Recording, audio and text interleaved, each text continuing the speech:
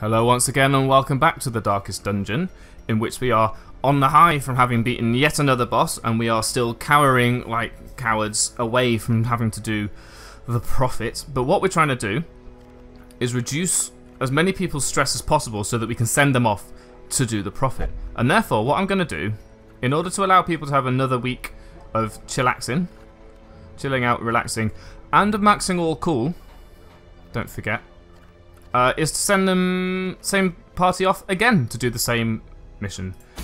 Again, except a different boss. Now this boss is the Unstable Flesh. Honestly, pretty much doesn't matter in my experience, of which I have quite little, what your party is like, as long as you have a healer and some DPS, which is what we've got. Don't forget to do this. There we go. Everyone's got the same trinkets that they started with, which works out well for us, because usually having Erasmus do that, Martinus in this case, doing that thing first, boom, headshot, everyone's dead. Now level 4, of course, with level 4 everything, so it's going to be even more powerful. Zekey still has level 3 armor, that's fine. Zekey is quite capable of taking care of themselves, but we have level 4 these. Level 4 armor, level 4 important ones, level 4 armor. Some spattering of levels in this situation, but that is also fine. Kind of tempted to just turn this off and do that, because I have never used this. And I feel like I should, but also I don't want to. So I'm not going to. Let's just straight up provision. We know what we're doing. We're going to do some deeps against the boss. We've got a grave robber, so we don't need to have 3 of those. This was more than enough food last time, but I'm not going to take the risk. We didn't really get any blights, come to think of it. We did resist a couple. But at the same time, now I'm thinking about it, every time I got a bleed, I just ignored it. But I'm not sure what the boss does, so I'm going to take a couple anyway. And I'm just hoping that anything that happens beyond that, Zekey can help with. We don't have enough money to take enough torches, so I'm actually going to take less food and more torches. Probably like that. This key I'm hoping to give us a bunch of benefit, and this I'm hoping to just find anything on the way that will help. But frankly, I have nothing to say. Let's just go. I could not store such a prodigious amount of offal, nor could I rid myself of it easily, possessed as it was by unnameable things from outer spheres. When excavations beneath the manor broke through into an ancient network of aqueducts and tunnels, I knew I had found a solution to the problem of disposal. So... The thing is more terrible than I can describe. An incoherent jumble of organ, sinew, and bone. Yes, I've seen it. So, it seems to me that the lore is that he was doing some experiments and he chucked it down into these sewers here. And it all went to shit. Let's just not touch that. It all went gross, and it has become, to some extent, sentient. So there's a battle. Look, the boss is 3 rooms away. 1, 2, 3. Again, you've struck lucky. It's only the ruins that has such a impenetrable layout that you can't get to the boss within a few rooms. So again, we've struck lucky. There's a trap which you knew about. Just chill.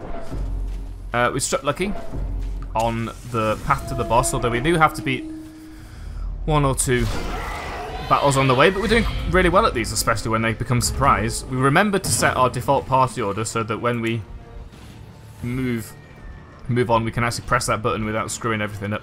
We should lunge against the thing that we are actually likely to kill, which is probably this, of all things. Now, these are worse enemies, but having just one thing not doing anything, well, we could have done it against anything. Look, it's better up front to do the thing that you think is going to be most valuable for you afterwards, right? You don't start an entire mission like this on the gamble that you're going to do a massive crit and kill something that has a huge amount of HP.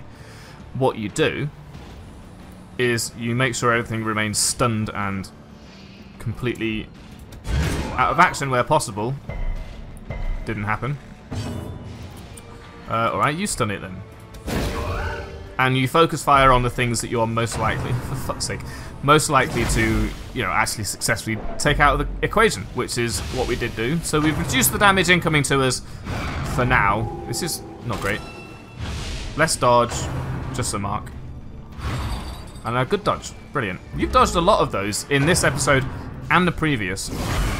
Stop it. Don't forget we brought, yeah. We still got Martin. We still got Martinus. So, anyone gets a disease, we'll cure it. And if they don't, we have that little bit of extra time to actually deal with stuff, which is also great. More damage versus human, less prot on this. 28 damage. 28 damage.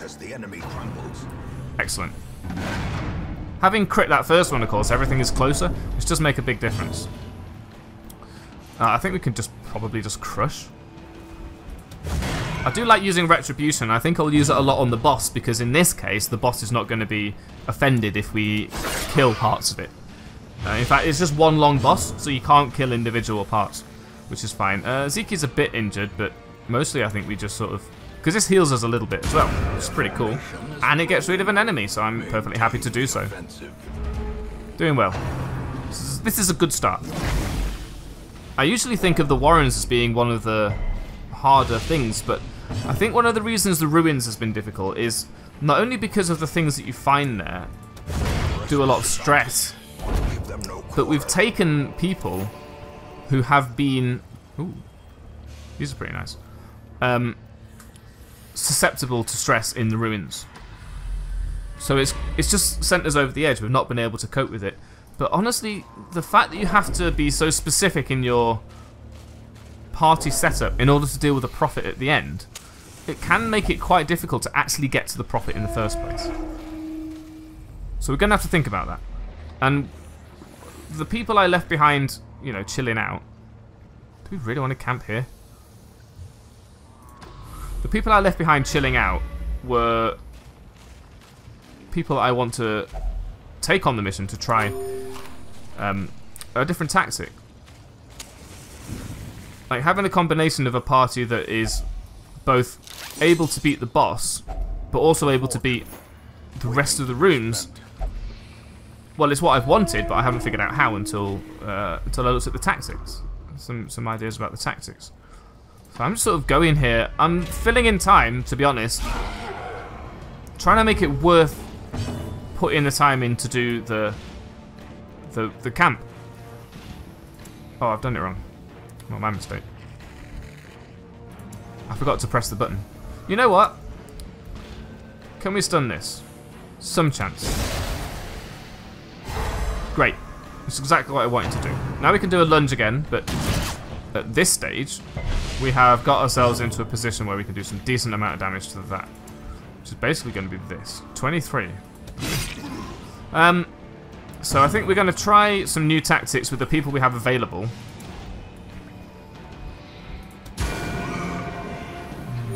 And just sort of hope that it works out. And of course, being able to hit the back is quite important.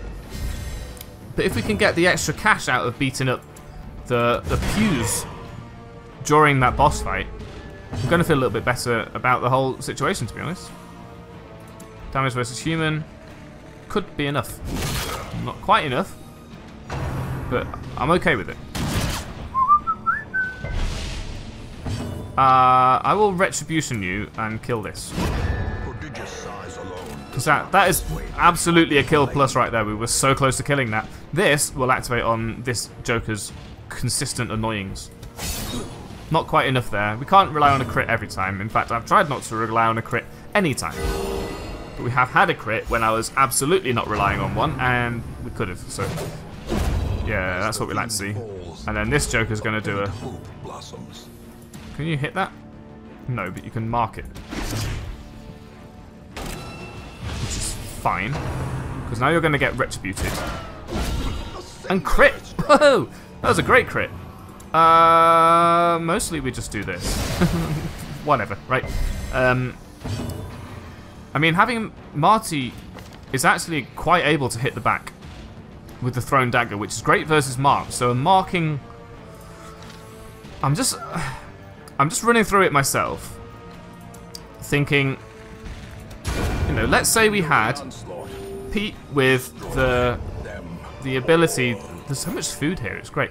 Pete with the ability to damage things, to reduce the damage that the prophet will do, a unit that will mark, say, e.g. DT here, especially if DT levels up, that will be good.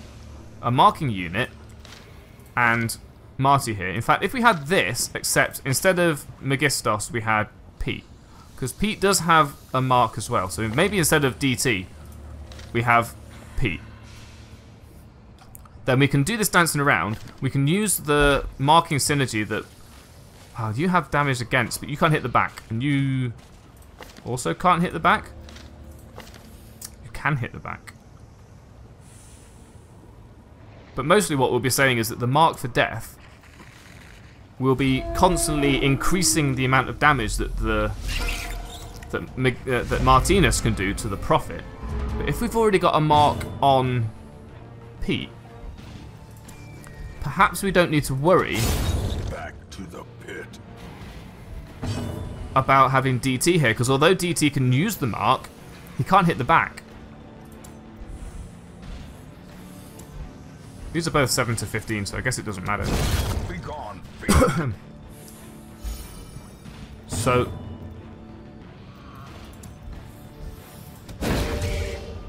I'm thinking maybe taking Marty and some decent amount of marks might be the way forward, especially if we can mark and reduce the damage as well. And then we can use Megistos to tank some of the damage as well. Have a high amount of dodge on Marty here. Excuse me, what? No. Deal with it. Abomination. Now, do I want to use... Do I want to use this key? I'm saying no. Kind of want the money. It's all about the money. Now I'm wishing I camped. Let's get rid of these. Take the money. I'm not too concerned about the crests, although because we tend to have a shitload of them. And I'm not too concerned about the fact I'm about to sneeze, but I will pause for a second and do so. Oh. 3, 2, 1, you're back in the room. We can save our key. Might as well camp here. Go and do the boss. Use our key on the way back from the boss and hope for the best. Less stress could be okay. I think it's worth it. We did get some extra food on the way here. We've freed up another slot, which is also nice. No one's got any diseases for once. I think honestly we just do this thing that we did before where we have more accuracy and crit on DT. Well, we did this, didn't we? Everyone gets damage and crit. Might get crit. So we'll do that. One person gets more dodge and speed. So this making me thinking that maybe we do take Megistos into the Prophet. And we put dodge and speed on Marty. Again. Right? Bear with me. Then Marty can dodge Falling Rock. Megistos can guard somebody else against Falling Rock. Or maybe we just have to tank one. And the Falling Rock won't do much damage at all after a couple of rounds. We've got 5 minutes left. So we might as well do that. And like,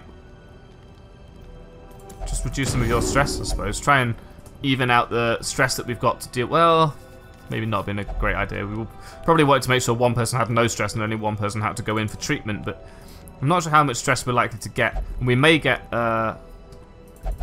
ambushed right now. We didn't. We might have done. So this will be the boss, unless that's the boss. In which case I've completely screwed up. No, that's further away, so it's almost certainly the boss. Let's do this. Cough a little bit. Stop talking, open the sack. Bit of cash, no worries. For a task well performed. No combat, please. You guys, though. Alright, well, we'll take out... It's a strong chance that we take out any of these. But this is a bigger chance, so we'll do that. Okay. No worries. Then we will... do as much damage as we can to one of these. Then we will Retribution against this.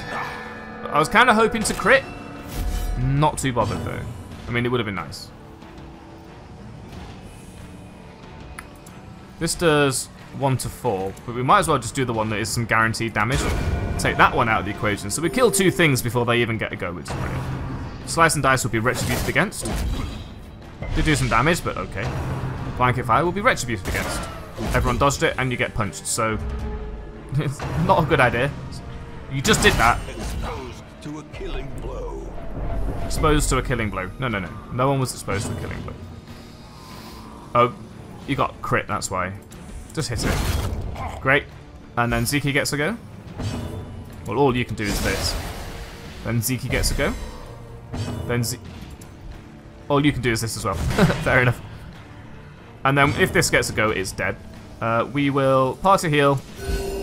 Only 5s. That's okay. Party heal, party foul. Have you got pro? No. Just do it. If Marty gets to throw a dagger first. He didn't. Game over. Cool. We win some money. The money is fine. Success We go back into order. clearly in view.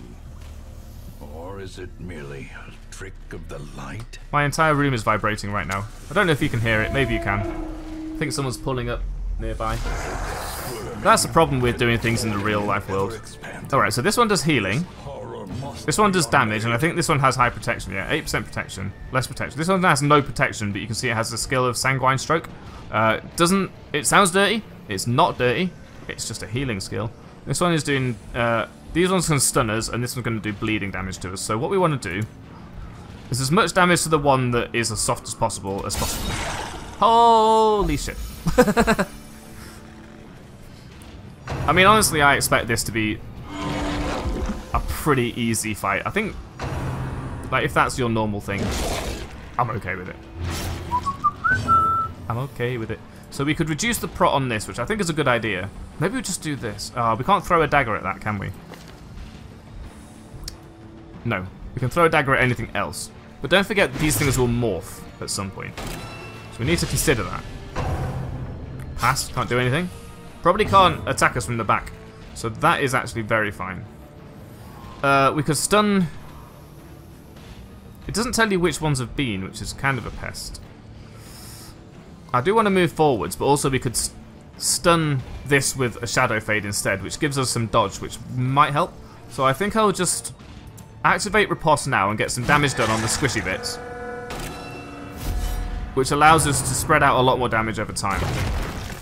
Okay, so that thing can hit us from the 3rd position, but not from the 4th. And this is going to be a situation where we're relying on getting some good party heals all the time.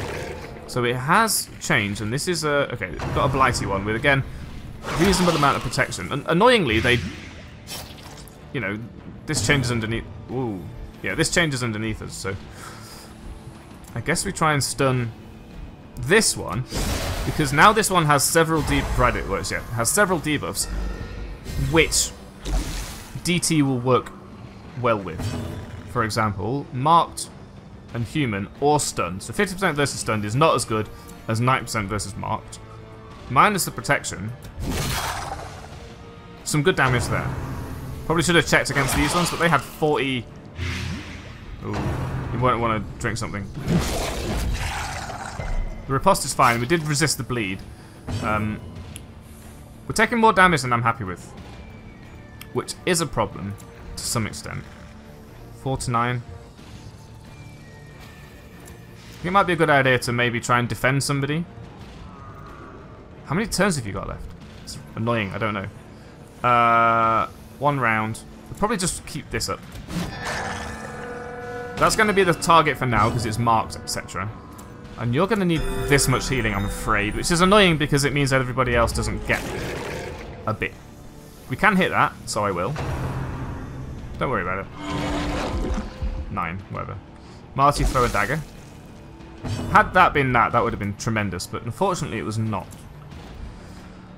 You can finish this, 8 to 17, or you can collect bounty on this, which is also 8 to 17, and honestly I literally think it makes no difference. So let's just crit that, no worries.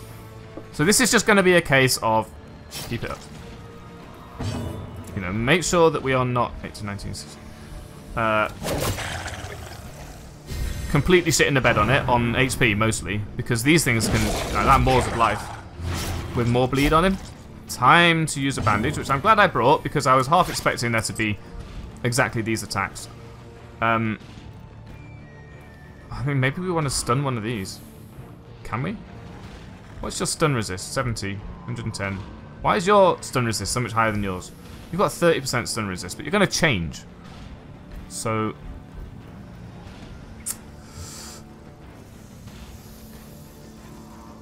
I think maybe we just do some damage to this as much as... Another huge crit. So this is actually going really, really well, mostly because of these crits. So this party, with its stupendous amount of crit, apart from Zekey, by the way, it's really doing really well. I'm happy with it. Please resist the bleed. Yeah, you do. Oh, yes, squishy ones. And the squishy one is marked. Was marked. Okay, that's fine. So you're going to sort of heal each other slightly. But I think we're okay with that. I mean, they haven't healed... They've healed maybe one of the attacks that we did at all so far. You resisted that blight, and this is 12 more damage, so you're going to have to drink this, I'm afraid. Honestly, I think we do this again. And the reason is that the thrown dagger from Marty here gets a bonus from it, and that's basically the only reason I did that. It's going to last a couple of rounds, though. Oh, okay. This could be bad. We're okay for now. This needs to do well. Well enough, but we can't have that happen more often, basically.